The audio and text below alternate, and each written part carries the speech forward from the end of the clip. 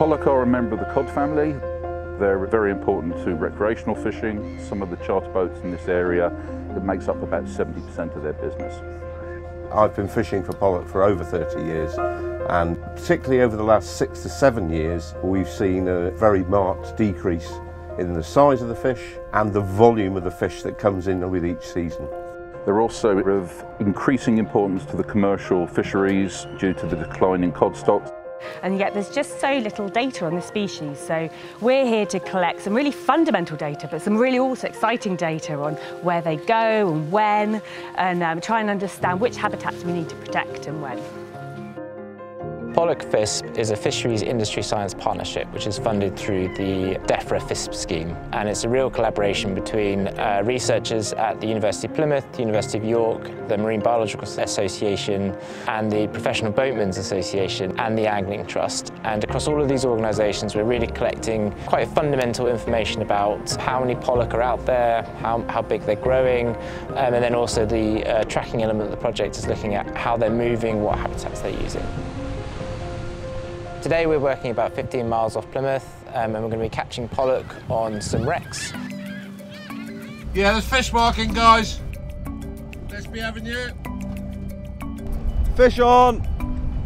So one of our main tools is acoustic telemetry, and that's really just a method of tracking an animal underwater. And that relies on two main bits of equipment. So you have an acoustic transmitter tag, which we put inside the fish, and that transmits a unique signal for a period of around 4 years. And that fish is just basically constantly pinging a signal. And when that fish swims by one of our acoustic receivers, that receiver will log the time and date. And by building up a network of these receivers across different areas, we can then sort of pinpoint where these fish are moving, when they're moving there. And we've now got a system of receivers which spans most of the English Channel, and we hope with that we can track these sort of long-range movements, long-range migration patterns of this animal. One of the main things we're trying to find out with Pollack FISP is just how far do these pollock move, and do you basically have these localised populations, or do you have fish that move from Plymouth fish have swum through all the way up to Sussex and back? It's a really good way of trying to figure out how targeted your management should be. So do you need to manage pollock off Plymouth in a specific way, or can you just say everything across the English Channel is one thing and you can do a one-size-fits-all approach to all those kind of fish? As well as understanding how fish move, it's also essential to understand the basic biology of pollock. At the moment I'm working with 13 charter boats.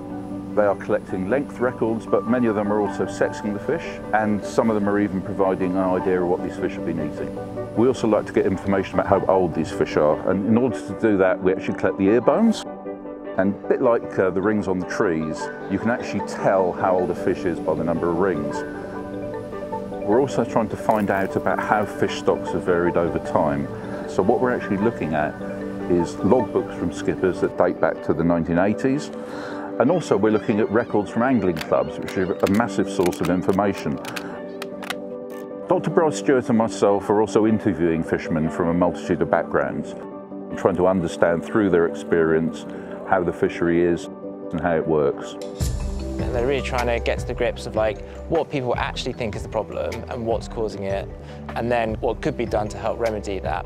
It's been an amazing experience to bring the science together with the boats. Recreational fishers and commercial fishers working together is the only way that you're going to get the best quality data. It helps open your eyes to other perceptions and other people's ways of doing things. We couldn't do this without them.